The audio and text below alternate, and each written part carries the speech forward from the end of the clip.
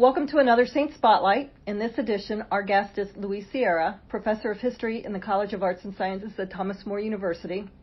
Professor Sierra is involved in the 2020-2021 6 at 6 lecture series hosted by NKU. Thanks for joining us, Luis. Thank you so much for having me, Judy. Tell us a little about yourself and how you came to be at Thomas More University. I'm originally from New Mexico.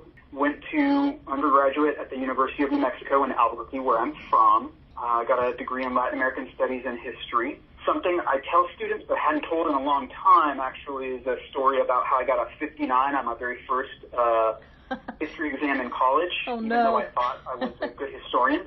So that's a lesson for everybody, right? That you can fail at something you think you're good at. And actually the lesson in it was go see your professors. That was the real lesson I learned, actually, is I failed, and I failed because I didn't ask for more help. I went then from the University of New Mexico to Binghamton University. It's a state university of New York. I got my master's and PhD there. I taught at Ithaca College as an adjunct, and before coming to Thomas More, I was at Wilmington College for 2 years, which is in Ohio. Then I came to Thomas More in the fall of 2016. I teach U.S. history, and I teach World Civ, and then I teach upper-level courses in both of those areas. So I've taught things like piracy and black markets. I've taught sports class. I teach environmental history, and then I teach African American history. Sounds like you've been interested in history for a long time. So what do you find fascinating, that topic? I was thinking about this question actually more broadly, and I was like, when did I first start liking history? I'm remembering back a couple of different things, right? One thing is my parents had this collection of little kid history books, and they were like on really specific topics. So one was like on Davy Jones, the naval captain for the United States Navy in the American Revolution. Another one was on Andrew Jackson. Another one was on the Battle of the Bulge. That kind of thing. I remember really enjoying that. We also had a collection of Time magazine. You remember how they used to come out with those like encyclopedias and books? One on the West. Amazing. And so those are the things I remember about loving history as a little kid. That's really where my love of history started. And then as a college student, my junior year, I realized that I wanted to go and be a professor. I have to say that it was a professor that was a mentor to me that inspired me to go on to graduate school and get a PhD in order to be a professor myself. Tell us a little bit about this year's 6 at 6 series and how you became involved. So this year's 6 at 6 is a partnership by the Kentucky University Press, the Center for Civic Engagement at NKU, our very own, the William T. Robinson Institute for Religious Liberty. They are all co-sponsoring along with several others. This year's lecture series is focusing on race and class in America. I got involved because Dr. Aber is on the board of Kentucky University Press. He's also director of the Institute for Religious Liberty. And initially, he asked me to talk this summer on a program for teachers in Kentucky, because Kentucky recently changed their teaching standards to be inquiry-based. And inquiry-based is kind of the way that I think historians work. So there was a panel discussion that included 2 historians from NKU and then myself, and the panel was on how to teach race in the context of modern America. And the panel itself was right around the same time as the George Floyd protests were occurring, and so it felt like a really timely kind of conversation that we had.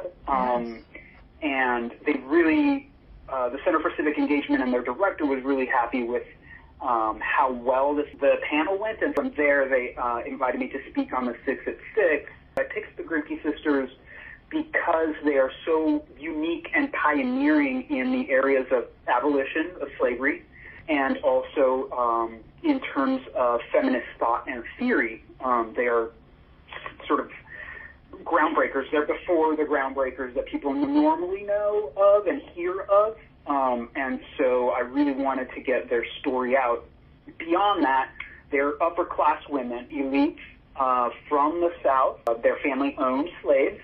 They both converted to Quakerism at one point, and they both moved north to Philadelphia, renounced their connections to their family in the sense that they were always trying to get their family to free their slaves. They spoke out against the slave system from the perspective of a planter's daughters, right? And so they had a particular kind of perspective on slavery and why abolition was important. And so I felt like that was a really unique kind of position in history, and I'm almost certain most people haven't heard of them. Beyond that, given that this is the 100th anniversary of women's suffrage, the writer, the author of this text, her name is Gerda Lerner, and she's like one of the most famous of that first generation of women's historians during the second wave feminism of the late 60s and early 70s.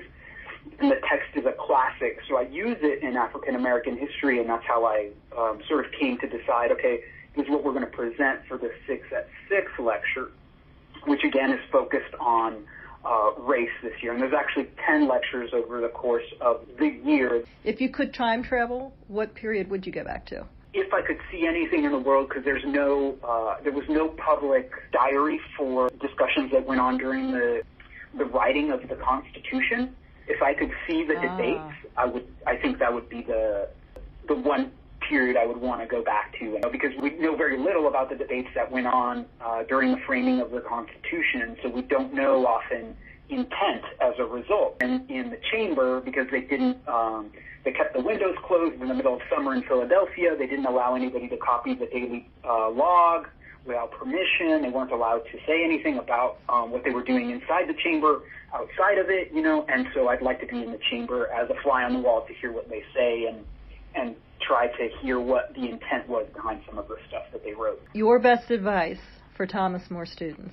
I think my best advice is advice I received as an undergraduate, and there are two. Go to class, and the second one is no man is an island, right? And so when no man is an island, you always, always, always need to be connected to other people and ensure that your personal relationships are just as important as your work. You need others, and others need you. Professor Sierra, thank you so much for being our Saint Spotlight. Oh, thank you. I really appreciate the time, and I hope it was interesting and entertaining. Professor Sierra's 6 at 6 segment is scheduled for November 17th, 2020. To attend or listen to his segment, please visit nku.edu/6at6. That's nku.edu/SIXATSIX.